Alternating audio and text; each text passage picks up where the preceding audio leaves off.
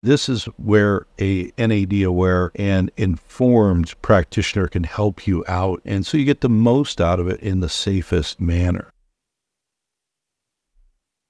Welcome to my YouTube channel. This is Dr. A. Today I want to dive in to a little more depth on methylene blue and its clinical uses. So let's get after that. In North America, at least, it is a drug. It is a legend substance, which means it needs to come from a pharmacy of some kind or another through the prescription of a healthcare provider. Now, does that mean you can't find it online and buy it? Certainly not. You can find anything online and buy it. But one of the cautions is that a lot of the material that's online is not pharmaceutical grade, even though it's labeled that way sometimes. Number two, most of what is available is full of heavy metal toxicity and contamination. So we don't want to be putting that in our body. This is where it cross purposes. If we're going to try and help our mitochondria and our energy, and then we're poisoning them with the heavy metals, why do that? Getting it through a pharmacy source, the pharmacy will have to do quality control and quality control data, and that the methylene blue has been checked for that. So it's another checkpoint in the system, if you will. The other thing is that you do have to be careful with certain drugs, especially drugs that manipulate serotonin, and there can be incompatibilities and safety issues around combining methylene blue and some of those drugs. But let's get into the positive end of this, which is why does it work and how is it so powerful in helping a person recover from, say, a post-viral illness or long-term chronic illness or drug-induced toxicities like chemotherapy-induced toxicities, chronic infectious illness, etc. How is it doing all of this? Well, the first thing that we want to think of is, in general, where does the methylene blue go and what kind of work does it do? So the work that it does, mostly at the level of mitochondria, and if you remember from many of our other discussions about mitochondria, our cells all have mitochondria at different levels, and the mitochondria are in the cell on the inside, and they help through oxidative phosphorylation to use nutrients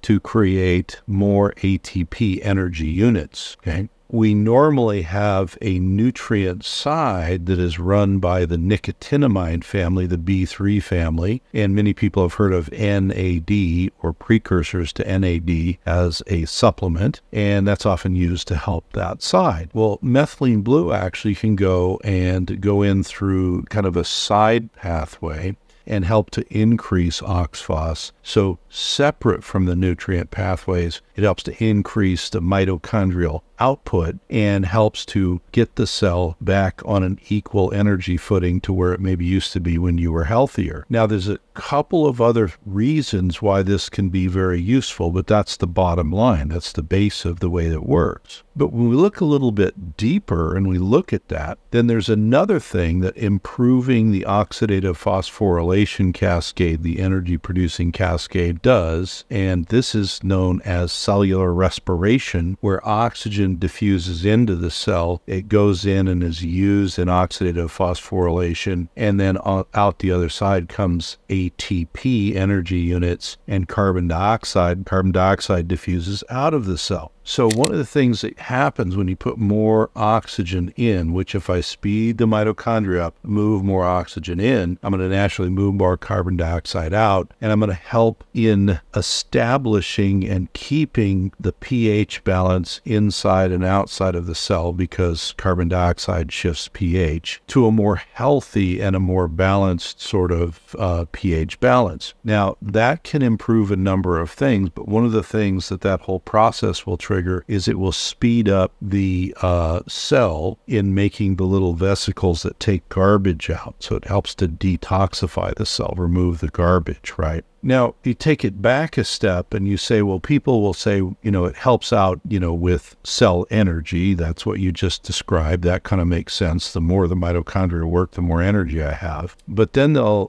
talk about, well, it can help also with more global things like detoxification or the production of immune cells. How does it do that? Well, it's the same mechanism, but it's just in particular tissues, such as the liver and the kidneys. When the mitochondria start working faster, if that cell is one of the cells that helps to create some of the detoxifying either enzyme systems or processing systems for toxins, etc., the cell will run faster and the detoxification will run faster as well. What about with your immune cells? Same thing. Your bone marrow, where the majority of immune cells are made, is very responsive. It's a high turnover, high metabolic tissue. It's very responsive to the effect of the mitochondria on the progenitor cells, the sort of, upstream waters of making all of your cell families, whether it's white cells, red cells, and all of the specific immune cells that are made there. So if the mitochondria slow down there, you often have a slowdown in the output of all of these good cells. Well, that becomes incredibly important because if the marrow slows down, if the mitochondria can't get back online and they're affecting the bone marrow, we can't get these good cells to be produced again. And there's other reasons why it's helpful in immunity, but that's just some big high-level sorts of things. So as far as the way it works, we want to think about helping the mitochondria to run faster. We want to think about moving O2 and CO2 in and out of the cell better, moving garbage out of the cell better, so to speak. And in the specific tissues, if it's detoxification cells in the liver, or the kidneys, in the gut, etc., they're going to run faster. If it's the bone marrow and producing your immune cells, that'll run faster. If it's your brain and brain function, that will improve and run faster. And you probably will also have a better movement of things in and out of your neurological tissues, which is very useful as well. Now, I mentioned earlier, but I just want to point out, if you're doing NAD or a precursor of nicotinamide riboside or nicotinamide mononucleotide, NMN or NR,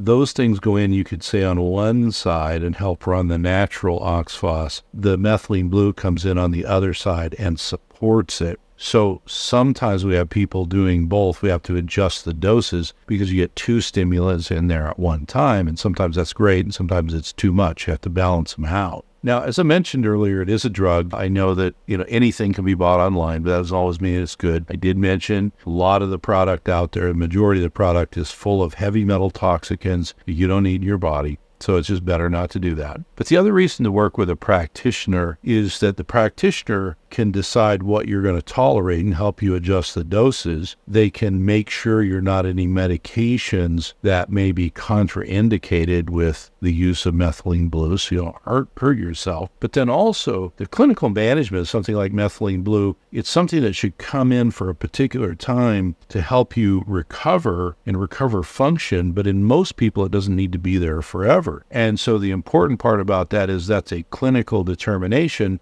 And it's best if that's made by someone who isn't you, who is a healthcare provider, who is methylene blue aware. And I think that that's just really important for safety, etc. The final thing is that the healthcare provider can help you in combining it, as we said, maybe with NAD therapies or NAD support therapies, maybe with other therapies like photodynamic therapy has research with methylene blue. It's a very good photodynamic activating agent, so that's one. Hyperbaric oxygen is another that helps sort of that O2, CO2 turnover to help the mitochondria, etc. Maybe just global antioxidant support, cell membrane support, all kind of things that can go on. And this is where a NAD aware and informed practitioner can help you out. And so you get the most out of it in the safest manner.